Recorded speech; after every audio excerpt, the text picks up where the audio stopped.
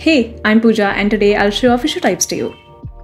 Plains issues are already great for managing your workflow, but sometimes you need more than just issues. Maybe you're in marketing and you need content as an issue type with relevant custom properties, or maybe you manage bookings, so you need reservations and invoices. Issue types unlock this, bringing Plain one step further to being in everyone's tool. With issue types, you can create exactly what you need. Just go to your project settings, enable issue types, and create any type you want.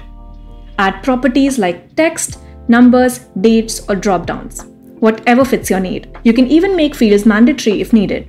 Et voila, your new issue type is now ready to use. Now when you create a new issue, select your issue type and fill in values for the custom props you set before. It's that simple. Issue types let you shape our issues to your work. Simple, flexible, and built just for you. Happy customizing!